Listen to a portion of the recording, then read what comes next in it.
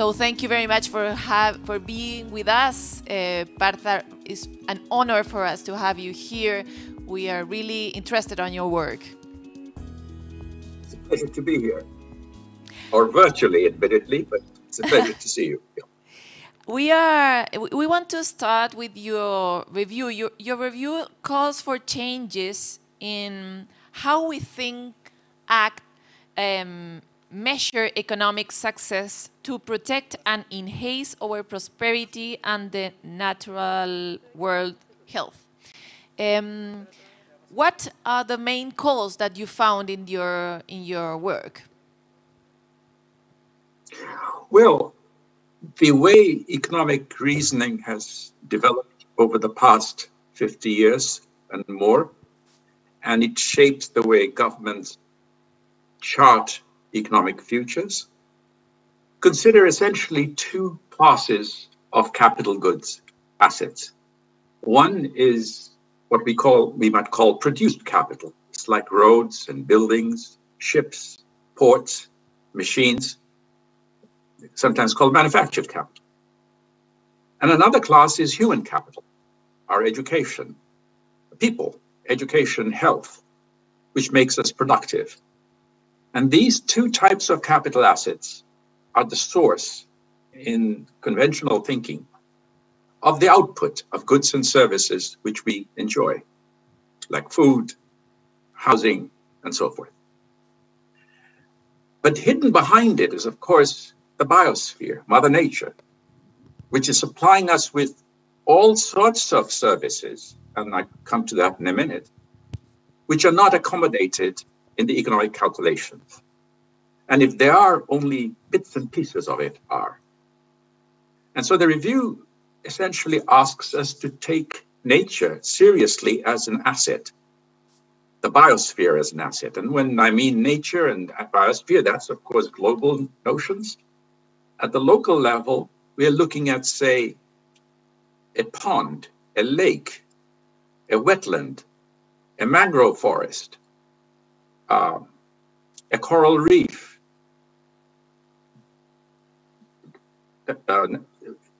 rainforest, and so forth. Now, these assets are constantly giving rise to services on the basis of which we not only produce goods, but we exist. And these services could be, take, for example, pollination is a service. Birds and bees pollinate, among other things. I want to go into I think that you already said, hidden assets of nature. It's incredible that we think that is something that is hidden, but is constantly in front of us. Nature, lakes, rainforest, everything that you said is always in our present. Why do you think that economics has this blind spot, such a huge blind spot? Well, firstly, just because we see a forest doesn't mean that we understand what it's doing for us, what the benefits are. Totally. Except for those who are actually living there, of course. But I'm now looking at government offices in urban areas. And secondly, there are lots of capital assets of nature's capital assets, which are hidden under the soil, in the soils. Huge amount of stuff is going on under us, under our feet. We don't see it. So this may be one part of the reason, but be that as it may, we need nature to be included in economic calculations. And that's what the review is about. I would like to ask you a personal question. How was your personal experience to work on it? I know you have worked for a long time related to these subjects, but probably it's just an idea, my idea. Did work probably change your life in a way? What was your surprising founds, your new thoughts, your new ideas? How this work changed your life? Well, working on a problem is an educational process. I've been thinking about this area for now, believe it or not, 50 years. It was part of my PhD thesis. And over the years, I have worked on many other things, but ecological economics, if you like, you want to put it that way, the issues that I raised in my review, I've been working on off and on for 50 years. I produced 6 books on it. And, well, specialists have enjoyed reading them, have learned from it. It seems to have influenced a small branch of economics called ecological economics. But on the whole, it has not had any influence on government policies or even the teaching of economics in universities. Now, these two are not unrelated, by the way. Today's decision maker is yesterday's student. And today's student then becomes tomorrow's decision maker in a government. So teaching is extremely important, what happens in universities. And unfortunately, the subject of my review, the one you just now mentioned, is not there. Now, to answer your question directly as to how it has transformed my life, it hasn't transformed my life. I've sort of grown up with it. This has been my subject in some sense for all these years. And I was very grateful that the government asked me to write this review because I had the services of a team, the help of a team, a government team, to help me write it, prepare it. And so I could give it kind of structure, create the grammar in a tight, analytically tight, acceptable form so that it can be used by economists if they wish to do so. You have worked here for 15 years, as you said, but probably you also were in that time, I can imagine 15 years ago, you were an exotic person in economics, maybe. How this review or the knowledge about your review has changed the attitude of your partners, and new people working with this point of view. I'm asking this from a country that has lived for so long only direct by pure economic decisions separate of everything, the welfare in general, not just nature. So that's why I'm asking this now to you. Has changed the economic work point of view after your review? Yes, in some sense, yes, I think you're right. I've had a huge number of interviews like this, lectures, Q&As, panel discussions for the last 1 year nearly, because the review was published in early February last year. So I've had about 11 months, let's say, okay? And I've met a large numbers of people, business schools, parliamentarians, business communities, corporate heads, bankers, and so forth, because they wanted to learn about it. And one reason I think there has been excitement in it is that I think some companies, private companies, feel that the source of their products, where, the primary goods that they import from tropical countries, for example, and convert, let's say coffee beans, and then convert it into a final product for the supermarkets. But the profitability is likely to become more and more uncertain, risky, if the ecological status of the importing country, for the country from which you're importing, become fraught. That is to say, if the ecosystems suffer further degradation. So they have a financial interest in maintaining biodiversity in the tropics. You remember, the tropics are also is the seat of the biggest biodiversity on Earth. And in addition, the tropics are also where the poorest countries happen to be located. So there is a connection between poverty. It's a terrible mixture, what you are describing. The tropics are super poor and also super affected. So yes, I would like to go to some ideas that you wrote in your review. One of those is you suggest to change 3 broad interconnected transition requiring for humanity. And I would like if you can explain it, because it's really easy to imagine a country that can follow this. I mean, the first one is ensure that our demands on nature do not exceed its supply. It's so obvious, but we don't do that. I mean, so can you explain these three interconnected transition that you suggest? Okay, well, I'll start with one, which is that much of nature's goods and services come free. We don't pay for it. And of course, that's why the demand is very high, exceeds nature's ability to supply, make those demands on a sustainable basis. Of course, it's meeting the demands, but it's doing it by becoming more and more degraded. We're like mining nature out. So that's the first thing. And that's the one which needs to be resolved. So take one very simple example. The Amazonia is dying because it's been cut into bits and pieces, okay? Now, there is a logic of these countries which house the Amazon forest to say, but look, we're supplying all this biodiversity and all the goods that the whole world is enjoying, climate regulation, for example. But why should we be required to pay the price of not cutting them down? So the one immediate answer would be that the international community should subsidize these countries which hold public goods, nature's public goods, global public goods, because at the moment they're not being paid for.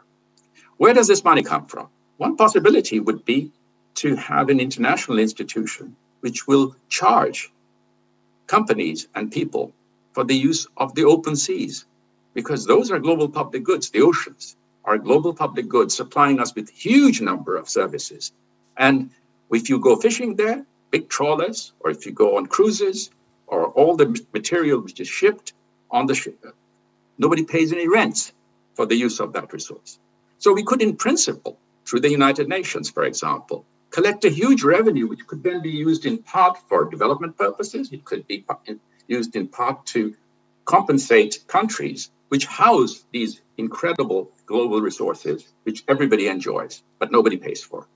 So that's one class of transformation that we really require. That's the second one.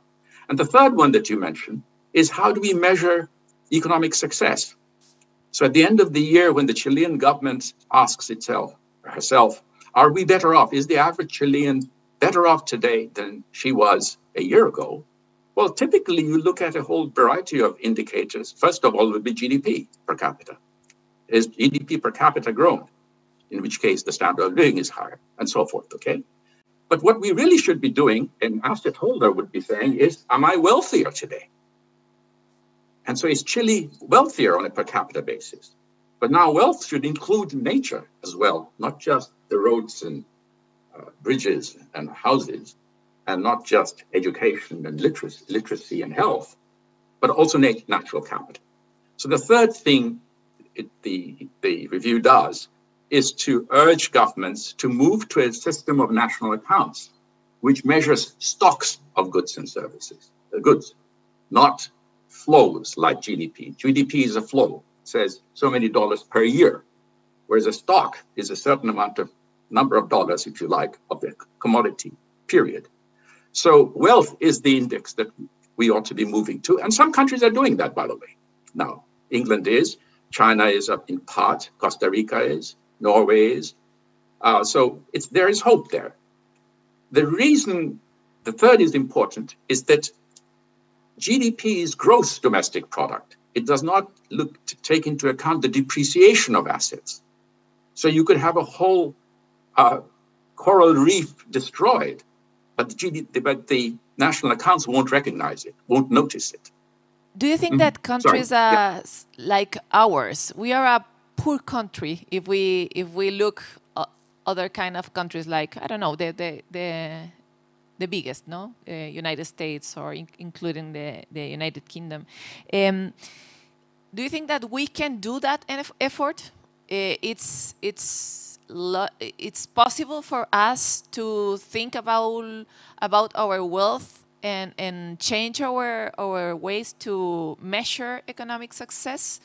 It's okay for us at the end of the day, at the end of the day, it's the Chilean citizen whose life is involved in the Chilean government's consideration.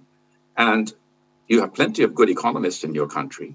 You have plenty of good ecologists in your country. There's nothing preventing your National Statistical Office from hiring economists and statisticians and ecologists to have a survey of the state of natural capital in Chile and try and price some of them to see what it's worth. First of all, of course, you want to look at the health of these ecosystems, goes without saying.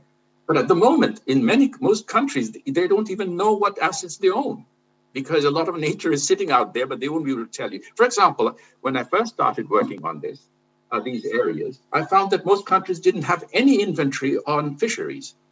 They couldn't tell you. That is, it's just extraordinary. They could tell you how many factories there are, how many roads there are, how many kilometers of roads, but they couldn't tell you stocks of fish in the coastal areas or in the rivers or in the lakes. So it's stocks that we need to handle.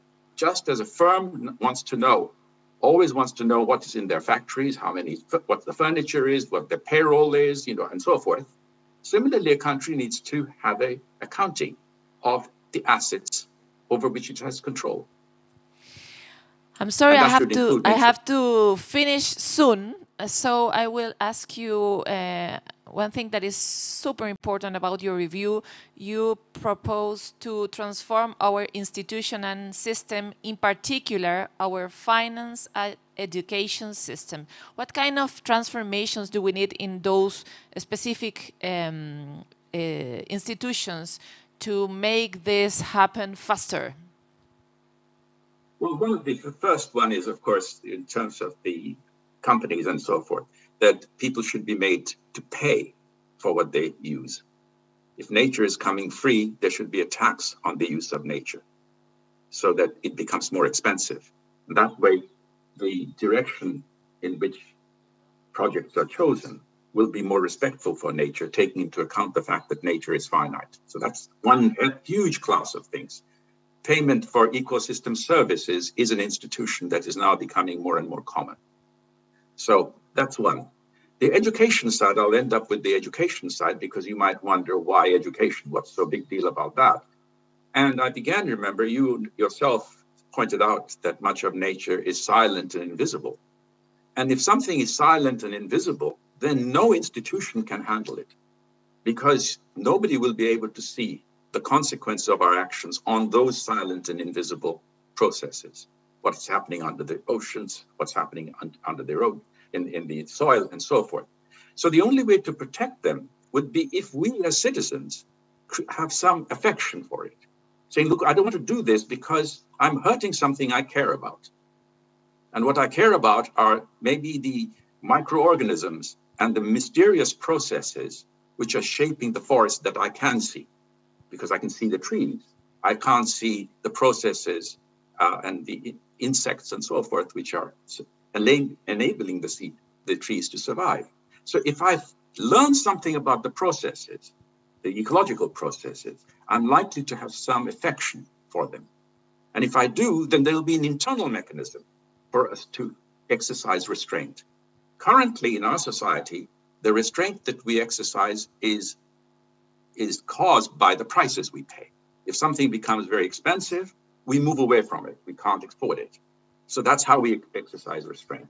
But I'm suggesting that even a full-blown pricing system won't work because many of these processes are hidden from view and are silent. So we need to develop some affection. And hence, the review ends by urging governments and countries, societies, to introduce nature studies to young children from the earliest stages of their life, and particularly in a world which is becoming more and more urban, where your connection to nature is essentially zero.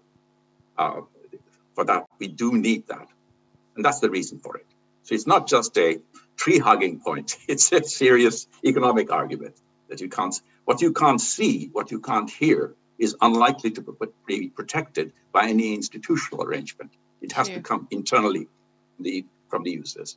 Sure, we need to make that information real to understand it better and to know it better. But new generations give us some hope, no? Maybe, at least for my generation, I see the newest, and I think they they have more clear the needs, no? Well, I have a curiosity about your conversations that you'd mentioned with companies. Does companies has an open mind to hear your review? Oh, yes. The ones I've spoken to, oh, yes. They were the ones who asked to speak to me. I didn't go to them. I'm very impressed, actually. These companies, you know, CEOs of major companies, they are, at least in my presence, they took it very seriously. They wanted to learn, and they invited me to Do you think it's changing the point of view of the capital about the ecology and biodiversity? Well, I think yes. And the reason is that it's impossible to say no to it, because the logic is absolutely staring at you in the face. I mean, we can't say that a tree is not a capital good. I mean, you can say it, but then you're stupid if you say it. It is a capital good. It's doing all sorts of things for us.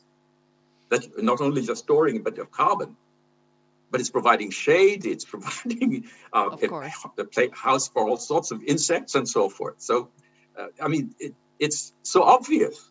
It's so obvious. Once it's pointed out. We hope that the stupidness don't go so far, no? We live in a strange world right now. Thank you very much for this conversation. I took much more than they gave me. Sorry, future Congress, but it's a super honor to have you here. Thank you very much for giving us your time. Thank you very much indeed.